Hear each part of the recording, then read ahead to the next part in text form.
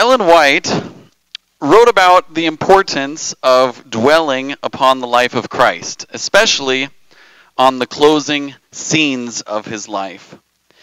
She says it would be beneficial to spend a thoughtful hour every day reviewing, contemplating, imagining his life, especially the closing scenes.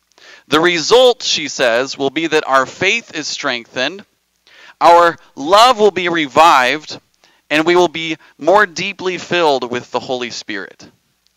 That's what I want for me, and that's what I want for you. So with that in mind, I've decided to spend the next few sermons that I have with you looking at the closing scenes of Jesus' life on this earth.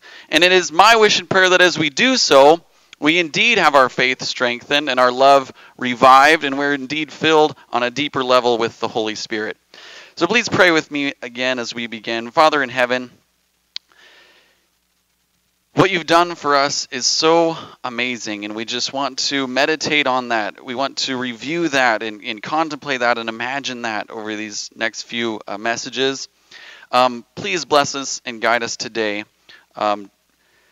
Change my thoughts and my words to be yours, we pray in Jesus' name. Amen. So, a lot of people begin the closing scenes of Christ's life at that triumphal entry, a week, less than a week before he died, a week before he was raised from the dead.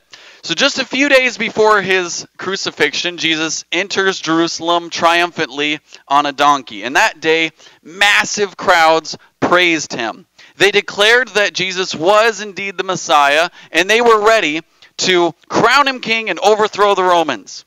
Jesus was incredibly popular. In fact, in John's account, you find the Pharisees are in despair. They're saying, "What are we doing? We're accomplishing nothing. The whole world is following him."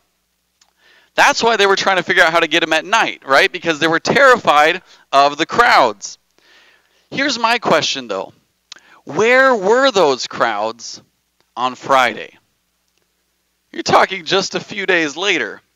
Where were these enthusiastic fans of Jesus when Pontius Pilate gave them the choice between Barabbas and Jesus? He was going to release Jesus. Where were they? Where were these massive crowds when he was crucified? Turn with me, please, in your Bibles to Mark 14. Mark chapter 14. This morning, I would actually like to look more at the event that happened before the triumphal entry. The night before that event is recorded here in Mark 14. We'll begin reading in verse 3. Mark 14, verse 3, and I am reading from the English Standard Version, so it reads a little bit different. Mark 14, starting in verse 3. And while he, that's Jesus, was at Bethany, in the house of Simon the leper, as he was reclining at table, a woman with an alabaster flask of ointment of pure nard, very costly, and she broke the flask and poured it over his head. There were some who said to themselves indignantly, "Why was the ointment wasted like that? For this ointment could have been sold for more than 300 denarii and given to the poor." And they scolded her. We'll pause there. Do you have any idea how valuable this ointment was? Mark says that it was very costly, but that is an understatement. You're not going to believe this. So it was spikenard probably, and it's made from a plant that grows in the Himalayas, in the north of India. So it was imported from there. It was used as perfume. It was used as medicine. And Mark says it was worth more than 300 denarii. Now, I know you guys know all about denarii, right? Yesterday you were at the Burger King buying a Whopper for 3 denarii. Or you could get the whole meal for 5, right? No, probably not. Is that one of those new like cryptocurrencies or something? Maybe? No. Denarii, a denarius is the singular form, was equal to a day's wage for a common laborer. Which means this ointment was worth more than 300 days' wages. Now, let's think about this in terms of minimum wage, because this was like a common laborer, unskilled, just your average laborer. So minimum wage, given a 5-day work week, if we calculate this out using federal minimum wage, $7.25 an hour, times 8 hours per day, times 300 days, $17,400. $17,400. And Mark says it was worth more than 300 denarii. So you're talking this thing's worth far more, I don't know how much more, than $17,000. And she broke the flask. It was gone. It was all gone on Jesus' head and feet. Wow. She, this is Mary, according to John's account, walked in during the meal and literally dumped more than $17,000 on Jesus' head and feet. That's why they scolded her. I think we would have been scolding her too. Think about this. I think we would have all been, most of us at least, we would have sided with the disciples. Imagine this with me. Let's just say the social committee is meeting, right? And they're planning a church picnic. That would be cool. And someone stands up in the meeting. Let's just say it's a brother, and he says, I just feel this overwhelming gratitude toward this church. And to Jesus for all that he has done. My life has been transformed by the gospel, and I'm so grateful. And as a symbol of how grateful I am, at this church picnic, I'm going to put on a fireworks display. I'm going to hire professionals to the tune of $17,000, but that's nothing compared to my gratitude for Jesus.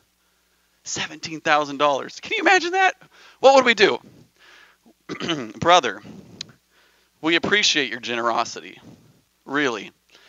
Why don't we get some sparklers and remodel the bathrooms or something? Right? Or think about how much that would go overseas. Let's give that to a mission project.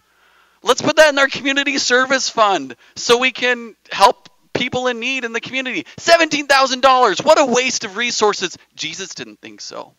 Jesus did not think that was a waste of resources. Let's keep reading. Verse 6. But Jesus said, leave her alone. Why do you trouble her? She has done a beautiful thing to me. Again, this is English Standard Version. It reads, a beautiful thing. For you always have the poor with you, and whenever you want, you can do good for them, but you will not always have me. She has done what she could. She has anointed my body beforehand for burial. And truly I say to you, wherever the gospel is proclaimed in the whole world, what she has been done will be told in memory of her. Friends, Jesus wants us to fall in love with him. And people do crazy things when they fall in love. I did not get the story pre-approved for my wife. But when we were first dating, we would talk on the phone late into the night, early into the next morning sometimes. And there were times where we couldn't bear to hang up the phone at the end. We couldn't bear to hit the red button. So we would put our phone on speakerphone and leave it by the side of our bed when we were finally ready to go to sleep. And we would sleep and leave it on there connected all night long because we couldn't bear to hang up. People do crazy things when they fall in love. Am I right? People do insane things when they fall in love. And I think that's what's happening here. Mary is in love with Jesus. She showed up, she dumped $17,000 on Jesus' head and feet. Why? She loved him. Nothing was too valuable for her to give. It was an act of reckless affection for her Savior, and Jesus loved it. He was delighted.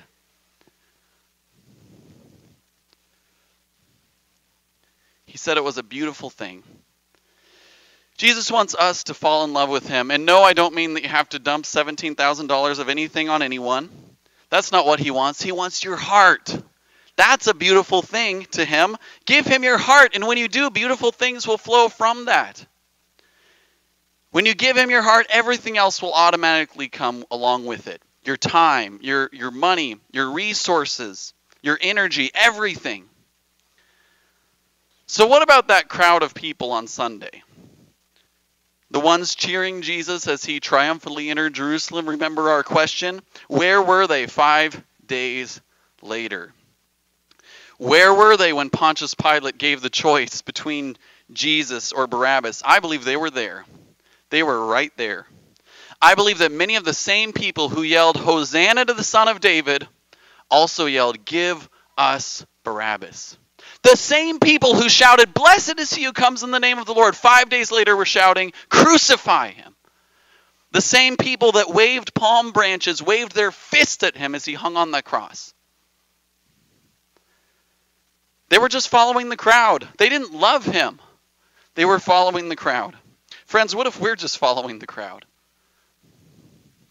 What if we're just like those people? What if we're fans of Jesus today when it's easy, but when things get difficult, we turn against him? Jesus wants us to fall in love with him. Jesus wants us to be like Mary. Mary was there. Mary stood by Jesus' feet as he hung on the cross. The crowd from the triumphal entry was nowhere to be found. Mary followed Jesus' body to the tomb. The disciples who grumbled about what she had done, nowhere to be found. And on Sunday morning, Simon, who threw the feast for him and then complained about what Mary did, Simon was nowhere to be found. But Mary was the first person Jesus appeared to. She was there because she loved him. She loved him. So what about you? Have you fallen in love with Jesus? Have you given him your heart? Have you done a beautiful thing for Jesus like Mary did? Or are you like the crowd, a fair weather follower? We have soul searching to do. I have soul searching to do about this. Do I follow Jesus when it's easy? Or do I keep following him when it's hard, when it's not cool, when he's not popular anymore, when it's not fun? What if I was faced with death? Would I still be faithful to Jesus? We have to fall in love with him. That's the only answer. The crowds were convinced. They were sure that Jesus was the Messiah. It's not enough to be convinced. Peter said that he would follow him to the death. He was committed. They were convinced, they were committed, but it wasn't enough. Why? Because they didn't love him the way Mary did. Friends, the only way we will be faithful to Jesus is if we have fallen in love with him. An intellectual understanding of the truth and agreeing with the truth will never be enough. It will never be enough. Merely believing that the truth is true is not enough. Merely observing the Sabbath is not enough. Understanding Bible prophecy, Daniel, Revelation is not enough, especially in light of Bible prophecy, especially in light of what's coming. The events of Bible prophecy are unfolding before our very eyes. The end is upon us. Jesus is coming soon, and things are going to get hard. Things are going to get hard. We must be willing to lay down our lives. And the only way we're going to be willing to do that, the only way we're going to be faithful to Jesus when that time comes, is if we have fallen in love with him. Martyrs are not willing to die because they're convinced of an idea. Martyrs are willing to die because they're in love with a person. They're in love with Jesus Christ. Let me give you an example. I wholeheartedly believe that George Washington was the first president of the United States. Wholeheartedly, convinced. No question, no doubt in my mind. But what if a terrorist were to test me on that? What if someone were to hold a gun to my head and say that George Washington wasn't the first president? Say that it was a guy named Uncle Sam who wore stripes and stars on his hat. Say that he was the first president of the United States. Guess what? I'm going to say it. I am going to say it. I'm very quickly going to change my mind about George Washington. I'm not going to die for George Washington because I don't love George Washington. I'm convinced, I think he was a great guy. I'm sure he was. I'm convinced he was a historical figure and he's absolutely real. I'm not going to die for that. No way. No way. I'm quickly going to rewrite. I'm going to open my mind to the idea, well, maybe it was Uncle Sam. I don't care. I'm not going to die for something I believe wholeheartedly. I'm not going to die for that. Because I don't love George Washington. Friends,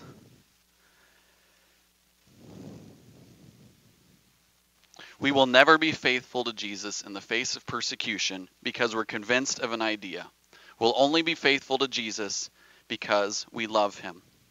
In August of 2019, Better get their names right. Andre and Jordan Anchondo were planning a party at their home in El Paso, Texas. And it was a triple celebration. He had just finished building a house for them. It was completed. They were celebrating that. They were celebrating their wedding anniversary, and their daughter was turning 6. So they had this whole party planned, and they stopped at Walmart before to get some supplies. You may remember, this was in the news. A shooter came in.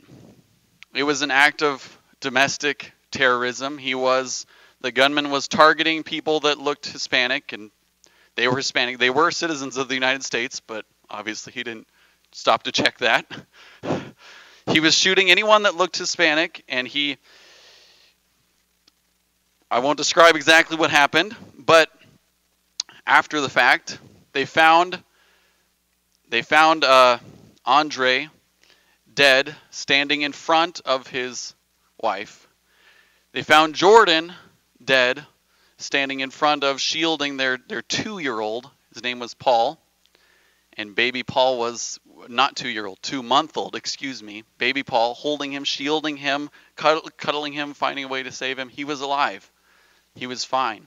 He survived because they gave their lives for him. They interviewed their family later, and the sister said the obvious, that Paul owes his life to the fact that his mom and dad laid down their lives for him. Friends, we owe our lives to Jesus, who laid down our lives for us. Today, I want to ask you to fall in love with him. He's given us his life. Give him yours as well. Fall in love with Jesus. Give him your heart. And that, my friends, when you give him your heart, that is a beautiful thing to him. Amen. And let's sing our closing hymn, Take My Life and Let It Be, number 330.